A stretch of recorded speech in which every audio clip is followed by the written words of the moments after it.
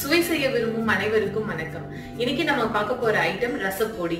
நீங்க நிறைய quantity of ரசம் பண்றீங்க அப்படின்னாக்க எல்லாமே வந்து மிக்ஸில போட்டு கிரைண்ட் பண்ணி பண்ணிடலாம். பட் ஒருத்தர் ரெண்டு பேருக்காக மட்டும் ரொம்ப கம்மியான அளவுல ரசம் பண்றீங்கன்னா நீங்க வந்து மிக்ஸில போட்டு கிரைண்ட் பண்ணும்போது மிக்ஸில வந்து சரியா அரைப்படாம போயிடும். நமக்கு நிறைய டைமும் எடுக்கும். அதுக்காக பார்த்துட்டே நம்ம சில டைம் ரசம் செய்யறத வந்து அவாய்ட் பண்ணுவோம். பட் இந்த ரசப்பொடி நீங்க ப்ரிப்பேர் பண்ணி வச்சுக்கிட்டீங்கன்னா நீங்க நினைக்கும் போது 10 நிமிஷத்துல நல்ல சூப்பரான ரசம் ப்ரிப்பேர் பண்ணி கொடுத்துடலாம். இது எப்படி செய்யறதுன்னு பார்க்கலாம். வாங்க வீடியோக்குள்ள போலாம். ரசப்பொடி ப்ரிப்பேர் பண்ணுறதுக்கு எல்லா ஐட்டத்தையுமே தனித்தனியாக ட்ரை ரோஸ்ட் பண்ணி எடுக்க போகிறோம். ஏன்னா ஒவ்வொரு ஐட்டமும் ஒவ்வொரு நேரத்தில் வறுப்படும். எல்லாத்தையும் ஒன்றா சேர்த்து வறுக்கும் போது ஒரு சில ஐட்டம் தீஞ்சு போகிறதுக்கான வாய்ப்பு இருக்குது. அதனால் ஃபஸ்ட்டு ஒரு பேனை ஹீட் பண்ணி அதில் 1/2 கப் போல் மல்லி விதையை ஆட் பண்ணி ரோஸ்ட் பண்ணிக்கலாம். எல்லா பொருளையும் வறுக்கும் போது ஸ்டவ்வை வந்து மீடியம் ஃப்ளேமில் வச்சுட்டு ரோஸ்ட் பண்ணணும். இப்போ பார்த்தீங்கன்னா மல்லி விதை நல்லா வறுபட்டு வாசனை வருது, கலரும் கொஞ்சமாக சேஞ்ச் ஆகி வருது. இப்போ வந்து இதை பிளேட்டில் ட்ரான்ஸ்ஃபர் பண்ணிடலாம்.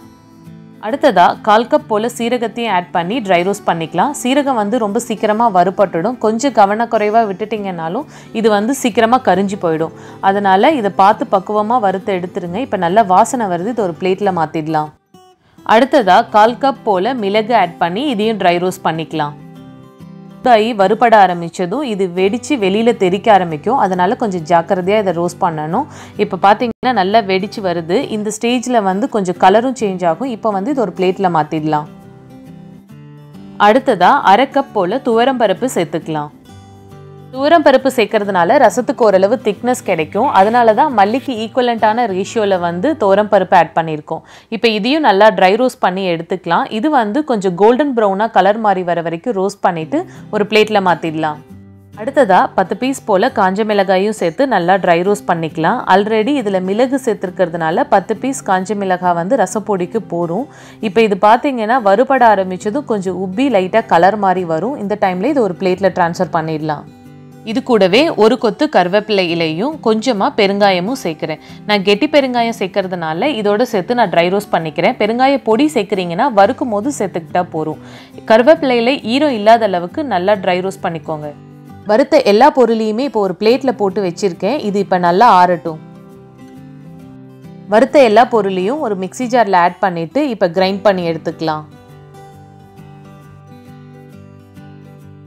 இப்போ இந்த பொடி கூடவே 1 டீஸ்பூன் போல் மஞ்சள் தூள் சேர்த்து இதையும் ஒரு பல்ஸ் மோடில் வச்சு எடுத்துட்டு ஒரு ஏர்டைட் கண்டெய்னரில் மாற்றிக்கோங்க.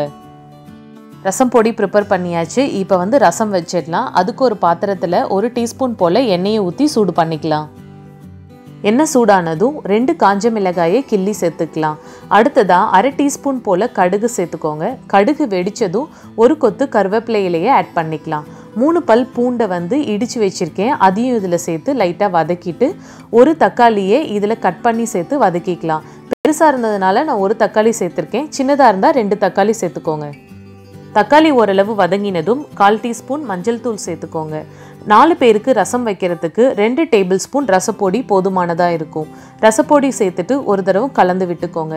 சின்ன சைஸ் புளியை வந்து தண்ணியில் ஊற வச்சு கரைச்சி எடுத்து அந்த புளி தண்ணியை வந்து இப்போ இதில் சேர்த்து நல்லா கலந்து விட்டுக்கோங்க. நான் வந்து வெறுமனே தண்ணி மட்டும்தான் சேர்க்குறேன். இப்போ அடுத்ததான் நான் புளி பேஸ்ட்டு சேர்க்க போகிறேன். இந்த புளி பேஸ்ட் வந்து நான் வீட்டிலே ப்ரிப்பேர் பண்ணி வச்சுருக்கேன். இது வந்து நான் 2 டீஸ்பூன் போல் சேர்த்து நல்லா கலந்து விட்டுட்டேன். இப்போ தேவையான அளவு தண்ணி ஊற்றிக்கோங்க. இது கூடவே தேவையான அளவு உப்பு சேர்த்துக்கோங்க.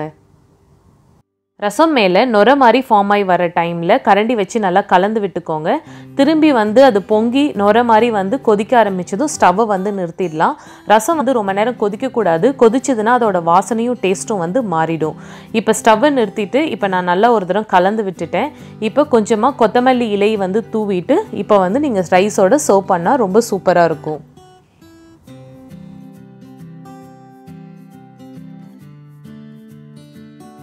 இந்த மாதிரி நீங்க ரசப்பொடி ப்ரிப்பேர் பண்ணி வச்சுட்டு அது வந்து ஒரு ஏர்டைட் கண்டெய்னர்ல ஸ்டோர் பண்ணி வச்சிருந்தீங்கன்னா ரொம்ப நாள் வரைக்கும் நல்லா ஃப்ரெஷ்ஷாவே இருக்கும். வேணும்னும் போது டக்குன்னு ஒரு ரசம் ப்ரிப்பேர் பண்ணி கொடுத்துடலாம். இது உங்களுக்கு பிடிச்சிருக்கும்னு நினைக்கிறேன். பிடிச்சிருந்தா உங்க ஃப்ரெண்ட்ஸோட ஷேர் பண்ணுங்க. இது வரைக்கும் இந்த சேனலை சப்ஸ்கிரைப் பண்ணலன்னா மறக்காம சப்ஸ்கிரைப் பண்ணி பக்கத்துல இருக்க பெல் ஐகானையும் கிளிக் பண்ணுங்க. மேலும் ஒரு நல்ல ரெசிபியோட உங்களை வந்து நான் மீட் பண்றேன். அது வரைக்கும் டேக் கேர், பை.